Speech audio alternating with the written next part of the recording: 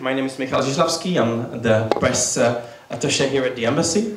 And here on my left is Dr. Jakub Beneš, an associate professor at the UCL, School of Slavonic and East European Studies. With an awfully typical Czech name, he comes originally from Oakland, California. And Jakub specializes on the history of Central and Eastern Europe, especially the former countries of the Habsburg monarchy. He is of a Czech descent, and his grandfather, Vladimír Houdek, was a close associate of Jan Masaryk up until his tragic death. Then we have Dr. Thomas Lorman, who is a lecturer at the UCL School of Slavonic and Eastern European Studies in London, and he focuses on the history of Central Europe and is currently working on a study of politics in the Habsburg monarchy and the interwar Czechoslovakia. Last but not least, we have an unexpected member of our panel, Mr. Martin Josten, who is son of Josef Josten, former journalist and political agitator, who served as Jan Masaryk's press speaker in the years of 1947 and 1948. So I think it's a wonderful, wonderful panel, and I would like to ask you for an applause to welcome them.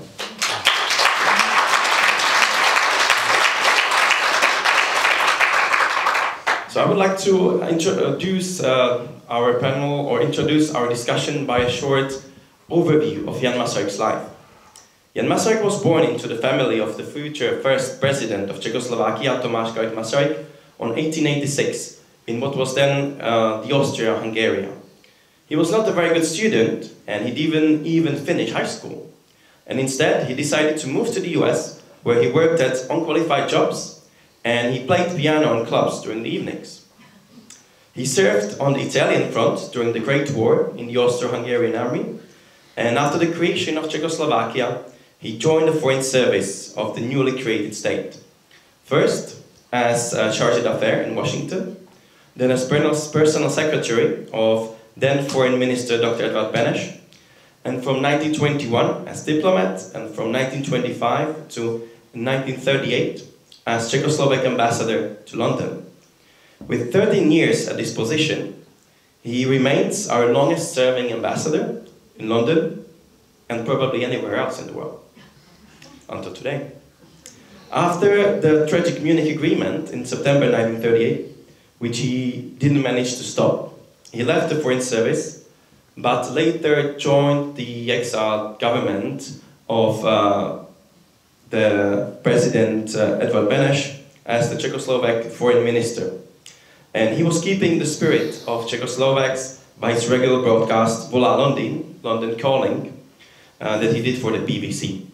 After the war, he became the foreign minister in liberated Czechoslovakia, which he remained even after the 1948 communist coup, up until his tragic death on March 10, 1948. So I will start the debate by addressing Jakub with my question, what do you think was Jan Masaryk's main goal as an ambassador to the UK in the 1920s and 1930s? Well, first of all, thank you very much, Michal, for having me at this really exciting and important event. I'm not an expert on Jan Masaryk, but I work on the period, like my colleague Tom, and as you mentioned, I have a somewhat personal insight into Masaryk's career and his deeds as ambassador and then as foreign minister through my grandfather, who knew him well. And so actually later on, maybe in the debate, I can read a little bit, a couple sections perhaps of my grandfather's description of his last meeting with Jan Masaryk, which was on the 8th of March, 1948. So the day actually before he died, he met with him for 3 hours. So he might have been the last person to have a long personal meeting with him. We don't actually know whether he died on the night of the 9th or the morning of the 10th, but very, very soon before his tragic demise. When Jan Masaryk came to London in 1925 as ambassador, he was very concerned from the beginning to combat what he thought was the spirit of the Habsburg monarchy lingering in British public opinion, and especially in British political and diplomatic circles. Czechoslovakia was created with the support of the British government at the end of the First World War, but the British soon fell out of love with the Czechoslovaks, and they regretted what they had done, or what they thought they had done, to the Germans at the Paris Peace Conference in 1919. And so there was, from the early 1920s really, a sense that Britain had made a mistake in giving so much power, or creating such a large Czechoslovakia with so many minorities in it, particularly the Germans. They resented France, their main ally, the conduct of France at the Paris Peace Conference, which was kind of sort of single-mindedly devoted towards, or driven by the thought of revenge against Germany, and France's desire to have a strong kind of bloc of anti-German states in Eastern Europe. And the British thought that they had given far too much to their French allies in 1919. So Jan Masaryk was aware of this when he takes up his post in London in 1925. And Czechoslovakia, in fact, declines in sort of British public opinion over the course of the interwar period. However, Jan Masaryk was one of the few bright spots, really, in Czechoslovakia's relations with Britain in this period, because Jan Masaryk was very highly esteemed by the British political class and diplomatic circles. Unlike Foreign Minister and later President Edvard Beneš, to whom I'm not related, who annoyed the British quite a bit, it seems, or leading figures in the British government. Already at the end of the First World War, the then Prime Minister Lloyd George had referred to Beneš as the little French jackal, because Beneš, he spoke French better than he spoke English. He had spent much of the war years in France, and he seemed a kind of sort of Czechoslovak sidekick of Clemenceau and the French, who were getting on Lloyd George's nerves increasingly. And Beneš had a very kind of, Beneš as a politician he was a very intelligent, very driven, very principled, extremely persistent, to the point of being dogged, and didn't always ingratiate himself to kind of British political circles, or really comprehend kind of English kind of manners, let's say. Whereas Jan Masaryk did, and Jan Masaryk was very, very refined and witty, and he, according to my grandfather, he often told people in Britain that they shouldn't be afraid of Czechoslovakia, that it's not an infectious disease, as it might sound. It's actually a country in East Central Europe, and other things like that. So Jan Masaryk was really good at sort of putting his British interlocutors at ease, and also speaking to them in a way that, well, it must be said that he had more experience with America, and he spoke more in an American accent, and sometimes he came across as a little too direct for British, for his contacts here. But they appreciated his wit, his irony, and his intelligence very much. And so that, yeah, I think I'll leave it for there right now. That was a real bright spot in Czechoslovakia's relations with Britain in the interwar period. I could actually say more, but maybe we should move on to another question.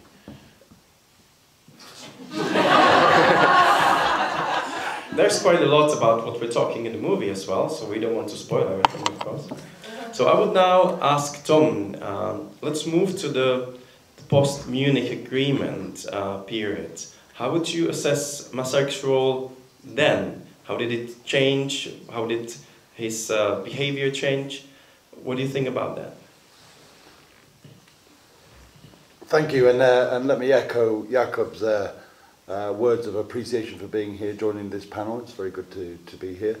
It's a good question. Obviously, in the immediate aftermath of Munich, he was clearly tremendously wounded by both a perceived sense that he had failed to make the case for Czechoslovakia, and that Britain, by endorsing the Munich Agreement, had betrayed his own belief in this country. And there must have been, in fact we know from eyewitnesses, there was a particularly tragic moment where the new government that emerged after Munich, in the brief period when Czechoslovakia was essentially subordinated to Nazi Germany, required him to remove the picture of his father from the embassy where the picture was hung in his honor, and he took down the picture himself, and apparently without saying a word, and then went to America to give a tour. So, but what's remarkable about it, and I think this is the point that I want to underscore, is that historians have often written about Jan Masaryk as almost a tragic figure. I mean, he failed to, in spite of his skills and effort, to make the case for Czechoslovakia in Britain, and which led to Munich. After Munich, when he returned here to fight for a free Czechoslovakia in a free Europe, which was his words, he failed to prevent Beneš, the former head of the Czechoslovak government in exile, from adopting an increasingly pro-Soviet line. And then, of course, after 1945, he ultimately failed to prevent the full communist takeover of Czechoslovakia, which culminated in 1948. And so historians present him often as tragic, well-meaning, possessing many qualities, but ultimately a tragic failure. And yet, to me, actually, he was part of a remarkable success story, because he turned that absolute moment of tragedy in 39, 38, into a remarkable turnaround in British attitudes to Czechoslovakia, where the British not only recognized the Czechoslovak government in exile as a legitimate representatives of the Czechoslovak people, but even by 1942, and it took 3 years of lobbying, the British government formally admitted that Munich had been a mistake. And getting the British government to admit that it made a mistake, not always an easy policy. And I think my explanation for this, if I just briefly say, but we may come back to this, is that Masaryk is not a tragic figure. He was someone who achieved successes, fought hard for what he believed in, and I think actually was a foremost exponent, and perhaps the last exponent, of a generation of Czechs and Slovaks who believed in the muscular liberalism of his father, Tomáš Masaryk, who had, in the First World War, done exactly the same as his son did in the Second World War, taking an impossible situation as it appeared in 1914 and persuading the British to change their minds. So I see him as a figure who responded to the tragedy of 38-39 by drawing on, I think, both explicitly and implicitly, the lesson that his father had showed him, which is that there is a way of coming out of adversity to turn tragedy into success. Thank you. So we talked about the broadcast that Masaryk did with the BBC, Volá Londýn, London is calling. Martin, could you tell us more about it? What was the purpose of it? And what was the role of Czech journalists as Erik Auerbach or Jiří Mucha, the father, the son of Alfons Mucha, or your father, Josef Josten, with relation to the broadcast? Thank you. Yes, I'm quite honoured to be sitting here next to two very well-qualified historians, and I'm not a historian, I'm simply the son of a journalist. But it's nice to be able to talk with you. The broadcasts during the war were actually documented by a photographer called Erich Auerbach, and his documentation is down on the table. You can look at it afterwards, a book called Volá Londýn. Erich Auerbach actually started life as a musician, but he eventually decided he could make photography and journalism his profession and music his hobby. But he became, after working for a number of Czech newspapers before the war, he escaped and he became the official photographer of the government in exile. So he followed Masaryk and Beneš around taking photographs of their activities. So that leads us to what the point was of all this activity. Well, I'm willing to be corrected on the details, but as I understand it, some of the challenges that Jan Masaryk had were to raise the morale of his people at home and of those escapees who were fighting with British forces. So using the media was absolutely key. He wanted to get certain messages across to the masses of Czechs and of course other nations about Czech interests and to keep their morale up. And for this he had an information department.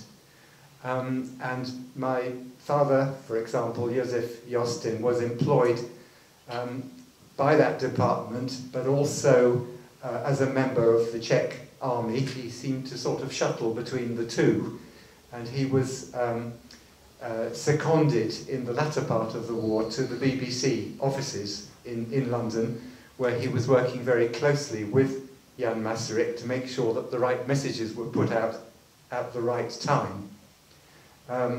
And meanwhile, there were other Czech journalists also working for him, or working for the BBC. So Jiří Mucha, the son of Alphonse Mucha, was actually the BBC, one of their war correspondents. And I don't have much detail about his interactions with the Czech government, but I'm quite sure that he was in constant communication with them to make sure that his broadcasts were in Czech interests. And maybe some of my colleagues here know something more about that.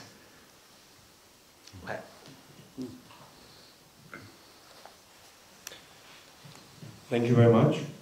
So I have one last question that I would like to ask all of you, and before we give the floor to the audience, because we didn't invite you just to look, but also to ask. When Jan Masaryk returned to the liberated Czechoslovakia, he became the foreign minister, and he really had the hard time of being the foreign minister in the time where the country was slowly being taken over by the communists. There was a strong influence of the Soviets, who saw our country as sort of a war trophy. How do you assess this period of Masaryk's life, his role in it, and what do you think about his tragical death? That's the big question, isn't it? Well, I think that Jan Masaryk was actually a tragic figure in this respect, because he, like Beneš, President Beneš, was committed and was very preoccupied with the danger that Germany posed, even after its defeat in 1945. And he, like Beneš, was worried about German revanchism and Germany maybe even trying to claim back the Sudetenland. And so he was willing to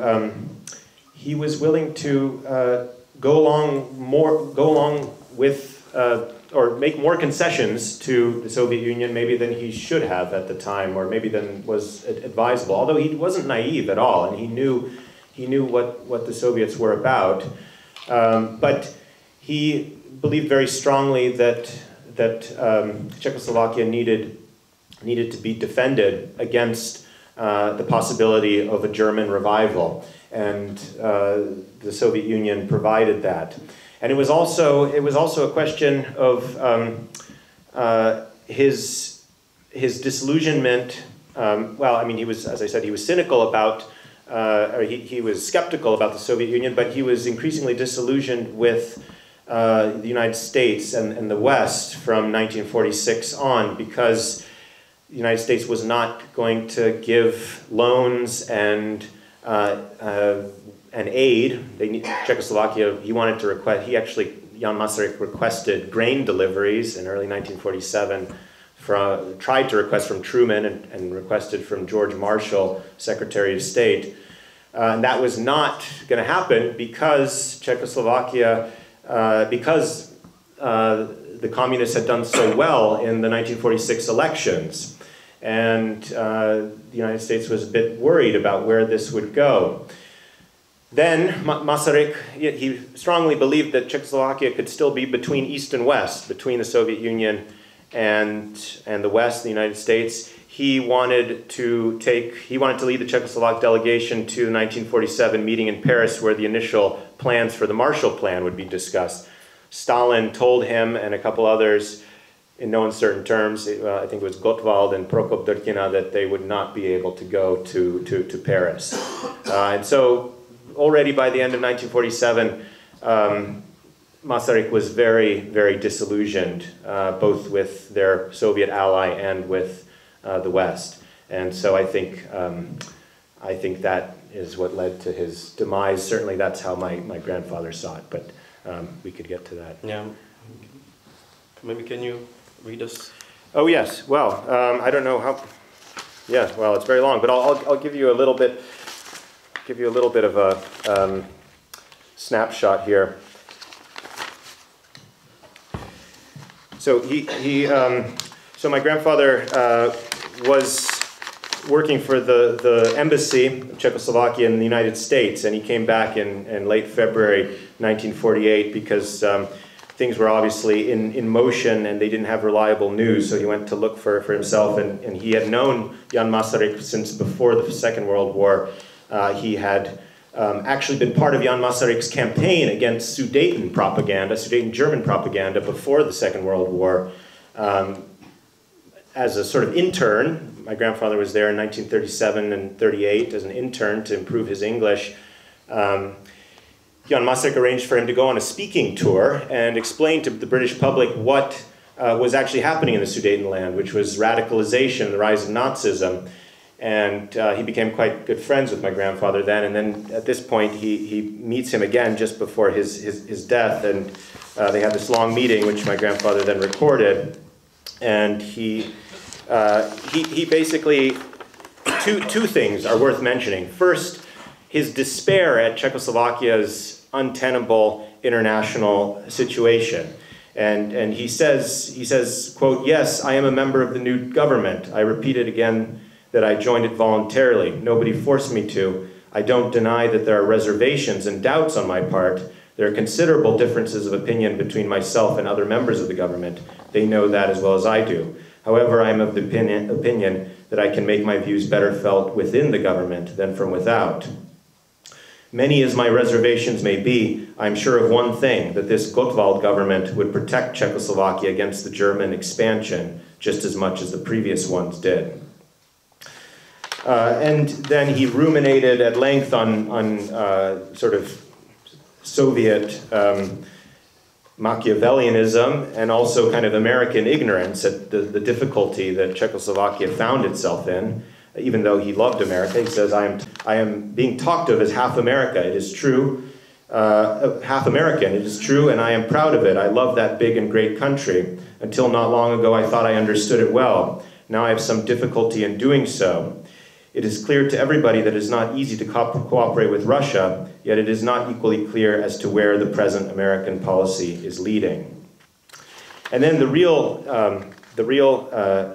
sort of reflection of his despair came when he talked to my grandfather about the notes he had received from, or the press that he had been exposed to, and the notes he had received from his former friends in the West, kind of criticizing him for staying in the government. So he said at this point, this is what my grandfather wrote about 48 hours after he found out about his death. He wrote, he said, "They are telling us that by taking part in the new government, I betrayed the legacy of my father, that I betrayed all the ideals of democracy and humanity which I had stood for and defended all my life.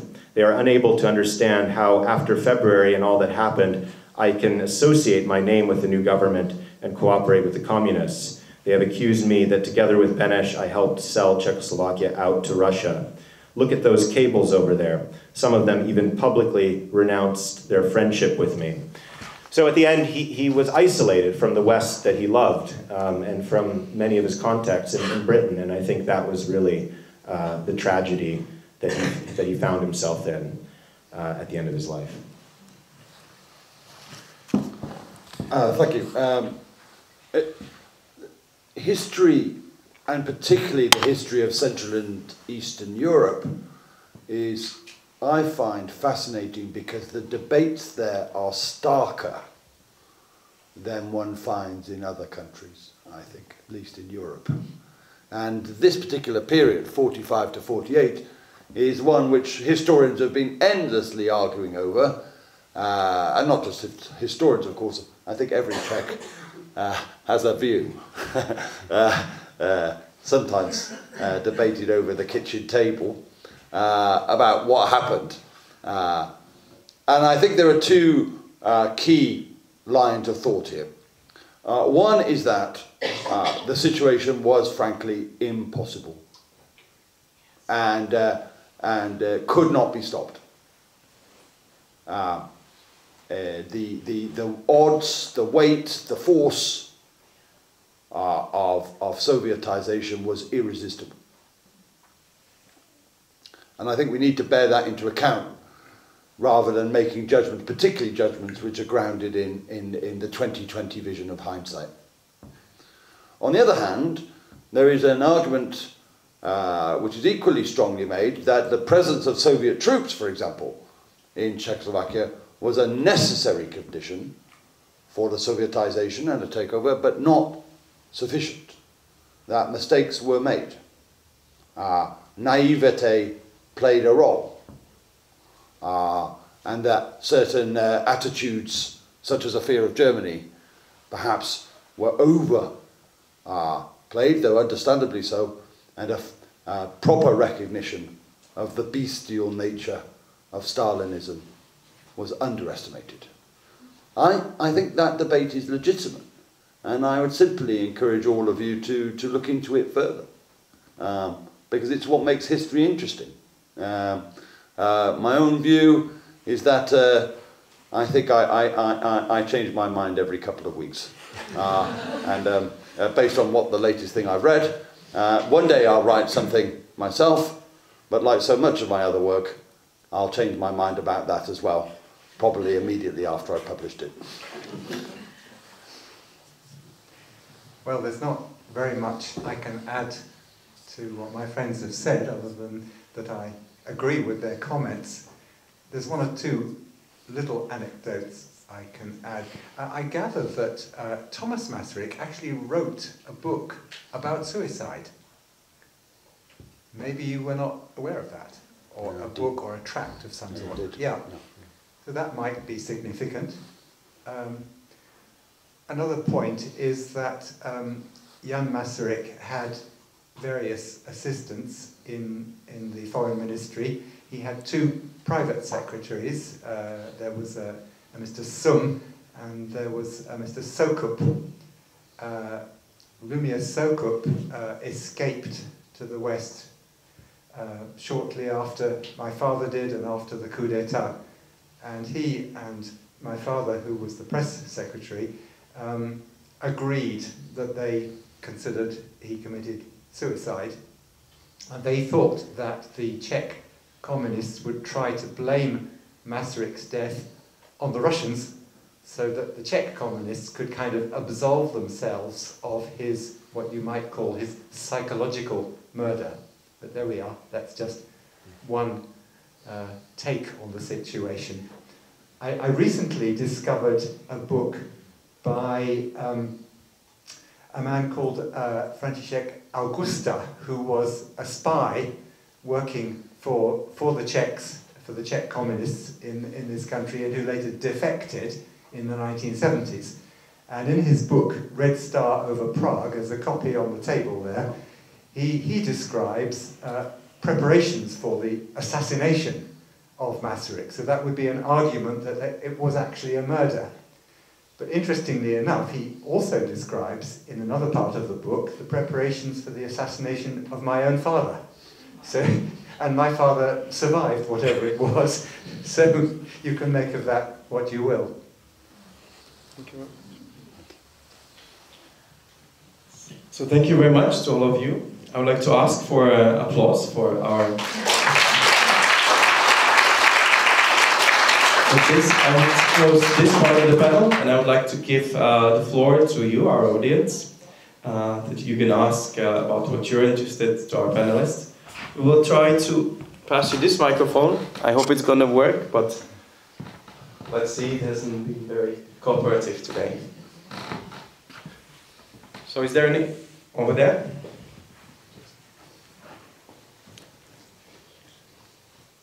Maybe can we take 2 questions to make it a bit more easier? So you and is there anyone else? Okay, so then over there. I was rather intrigued by Dr. Beneš sort of description of the British attitude to the formation of first Czechoslovakia. And I just wondered whether he would actually explain, at least partially, the British attitude at Munich because of what you've just told us, which is quite new to me, and I found it very interesting.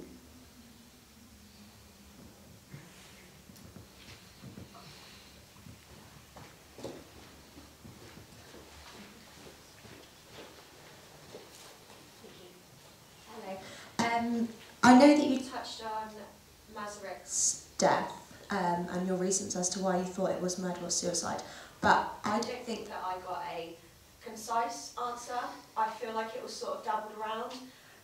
So please, each of you, I'd like to know whether you thought it was suicide or whether it was murder. This is why I'm here. My God.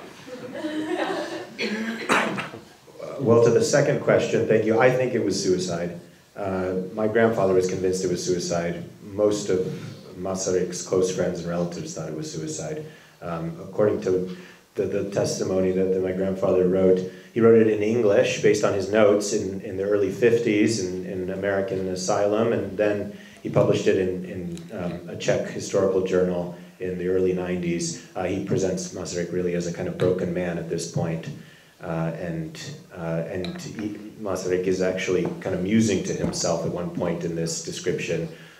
He said he asks himself suicide, but he says, no, that's not an option, but he was thinking about it. To the question about British attitudes, well, it's a big topic and related to Britain's policy of appeasement in the 1930s, but that idea that Nazi Germany should be accommodated really in its geopolitical aims stemmed from the idea really that Germany had been wronged at the Versailles, with the Versailles Treaty at the Paris Peace Conference, and that idea was very widespread in the British educated public. And there were not that many people at the time who took the opposing view.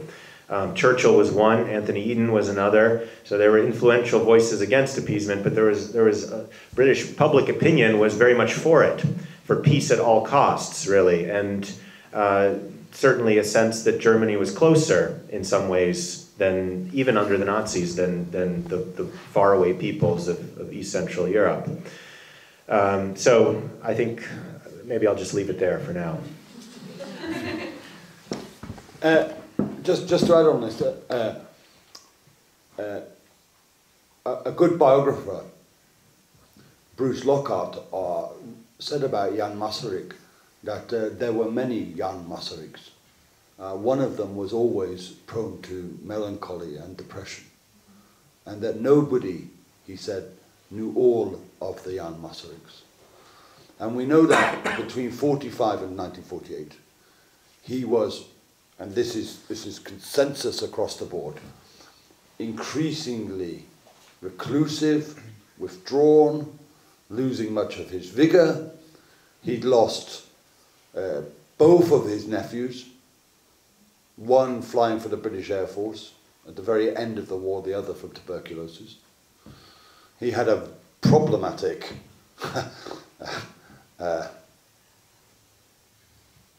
relationship that he was struggling with. And of course, he was acutely aware of the trauma that had been inflicted on his country and the ongoing tragedies that were unfolding with so many of his fellow countrymen. And so we know that he was, to all intents and purposes, increasingly depressed all the way up to his death. And this is why the 3 inquests which have been held into his death have all concluded that the probability is suicide, although the later 2, the 68 inquest and the post-communist inquest, both said that you can't rule out the possibility of murder. And quite rightly so. Whenever you're dealing with the communists, you can never rule out anything. But the likelihood is that a deeply depressed man did something that many men do. They, in a moment, chose to end their lives, impulsively.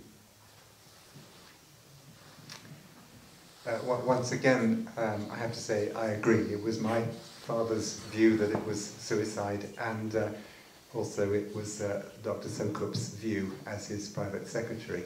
But I would like to throw this back to you as the questioner, because I understand that your family have some association with Masaryk, and I believe it would be interesting to the other people here to hear about that, if that I can do so.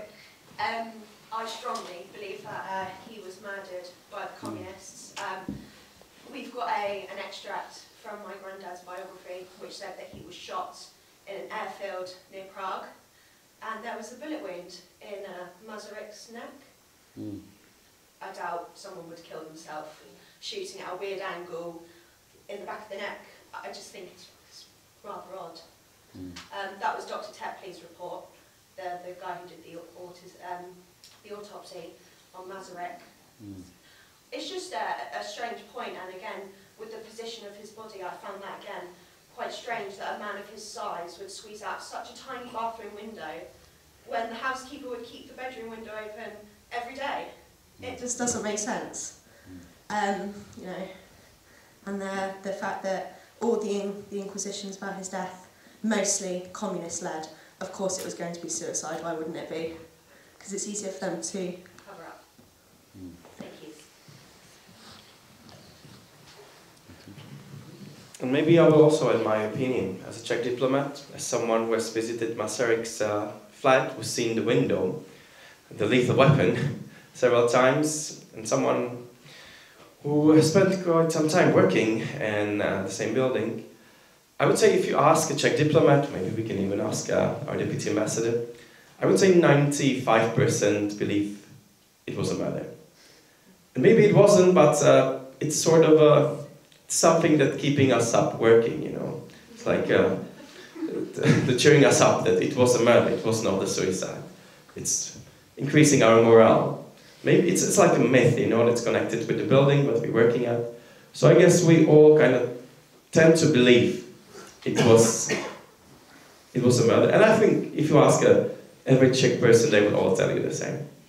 So I will close this on that, and I would do one last round of questions, and then over there. If I may, some quick reflections on the British attitude before and leading to 38. There's one factor that has not been mentioned, which I'm sure you would understand, which does not justify, but it does explain the strange attitude, or strange aspects of it. We should remember that most of the prime ministers leading up to 38 and involved in 38, Chamberlain predominantly, had fought in World War I. And we know that Chamberlain never ever forgot the horror that was World War I and simply promised everyone that he would not allow anything like that to happen again in his lifetime. Now, we can look back and say this is a very naive point of view, a very simplistic point of view, when you have Adolf Hitler on the other end of the line. And we can agree that this was too naive, too simple. But it does explain a little bit why there was this obstinate obsession with pursuing this avoidance as far as possible.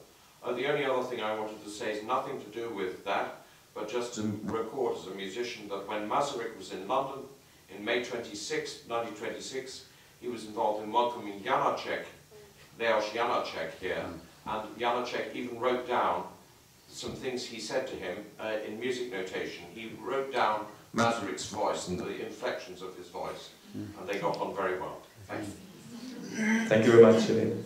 Do we have any other questions? Over there, gentleman in the middle.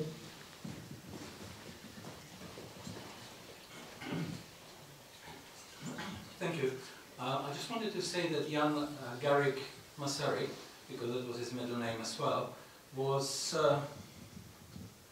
maybe you can hear me, he was a friend of Churchill, but and he used to speak to him quite often, and the phone calls were being listened to by secret police, MI5 I think, and the conversations were then given to Chamberlain, so Chamberlain didn't like Masaryk at all. And of course Masaryk also had been given money from Beneš or from Czech government to sponsor the public opinion towards, so the British opinion would support Czech Republic as a whole, as opposed to giving away the Sudetenland. So I was just interested, was the American Secret Service or Americans not involved in all these discussions prior to 1938 Munich conference? So that's your question. Yeah. And is there anyone else? Last question? If not, I guess we will stay with this. I guess this is a question for you, as you're the... Maybe there's one more. Oh, one more there? Okay. Why did the British government support people leaving Czechoslovakia after the 1938 Munich Agreement? At first it was voluntary, and they were even going to give £4 million to the Czech government, which was after Hitler marched into Czechoslovakia in March 1939, suddenly decided that was not a very good idea, and they used that money to form the Czech Refugee Trust Fund. So why did they do that if they weren't supporting Czechoslovakia before 1938? Tom, can you answer this question? Yeah. So we have two questions, or do you feel? I don't know if I can answer the question. I will leave both to Tom then. When Chamberlain famously said, and I take your point that Chamberlain had his own issues, but when he said that Czechoslovakia is a faraway country of which we would know nothing, he managed to get two things wrong in a single sentence. Czechoslovakia is not far away, and there was actually a vigorous debate that went right the way through the interwar period about Czechoslovakia. To give you an example, there were well over 100 books published on Czechoslovakia.